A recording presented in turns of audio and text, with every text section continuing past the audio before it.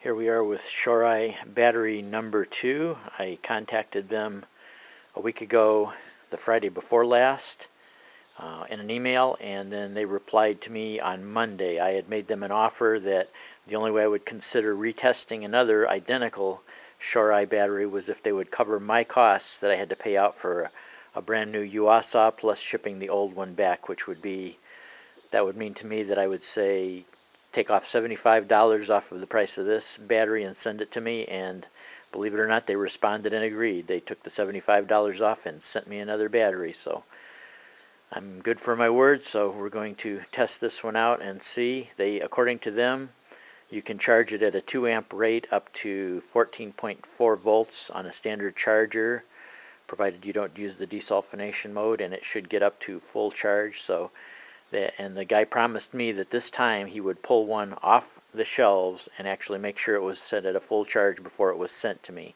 So I would expect a voltage somewhere in the range, since 14.4 is max charge, I would expect some drop back in voltage, maybe 13.8 or so. So let's actually put it on my test meter here. This is a field piece meter made by actually the guys that used to work at Fluke Meters, so I consider this meter, and I've used it a lot, I consider it to be fairly active, so accurate. So let's trying to do this with one hand and hold the camera here. Okay, I got it on. Let's see, what do we have? 13.75. Okay, that's acceptable. I'd call that 13.8. So I will agree this battery at least has 99% charge, if not 100. I would call this 100% charged up. So we're going to give it the best test. I'm going to not go through all of the stuff with reinstalling it. If you want to look at my previous battery, Shorai Fail, and you can look through all the installation procedure and information I give you about the battery and how lightweight it is compared to a standard Yuasa battery. You can go through that in the other one. The other thing the guy claimed, and I did not find this with the first battery, is he claimed that the colder it gets, the better this battery performs in each subsequent crank. So in other words, if I put this in the bike right now and I've let this cool down to 22 degrees, there's no heater going on in my shop, it's 22 degrees right now. The battery's at 22 degrees because it's set out here a few hours. According to him, if I don't initially start on the first crank or two, it will actually start putting out more amps and give me better cranking because the battery itself will heat up. So we will also see that. I'm going to purposely do this test exactly the way I did last time on my bike. What I am going to do is I am going to make sure the bike does not fire the first 3 times. I'm not going to put the choke on, and as cold as it is, I can guarantee you this bike will not start. So I'm going to do 3 short cranks of about 15 seconds or less, and then I'm going to put full choke on, and let's see if this battery can actually fire the bike up. So I will be back shortly. Okay, battery is installed. When I do finally put everything back together, if I do decide to keep this battery in the bike, I will put a piece of foam there so that it fits properly. All the dimensions are fine except for it just needs to be slightly taller, and that they give you pieces of foam to make that up. So right now I've got it tightened down in place. I'm not going to put anything else together just in case this battery is no better than the first one and I have to end up putting my Yuasa battery in.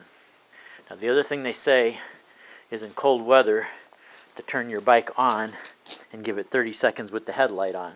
Well, unfortunately, the way my bike is, until the engine starts running, it keeps the headlight off to try to protect your battery. So I can leave it on for about 30 seconds just with the regular running lights on, and maybe hopefully that will give the battery a little bit more of a boost.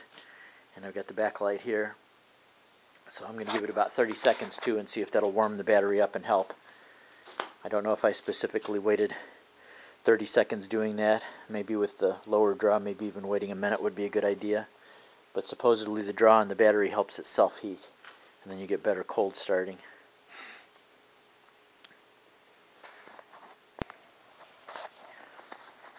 I've given it a little bit over a minute time with the ignition in the on position and the lights, except for the headlamp, which won't turn on until the bike starts.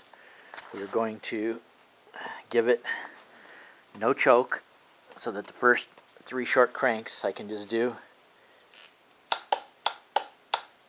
Well,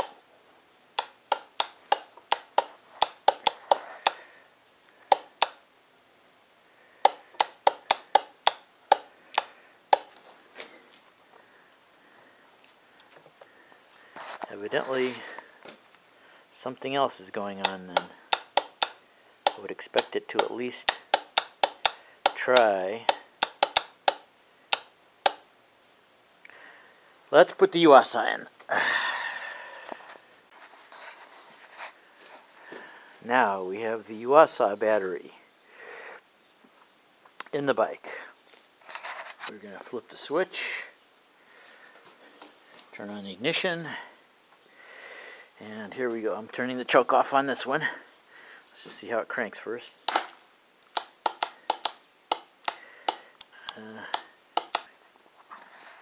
Okay, my best guess at this point was I had one of the biggest coincidences happen in a long time.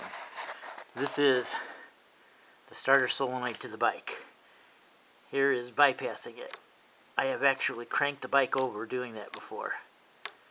And as you notice, there is no sound of a starter turning.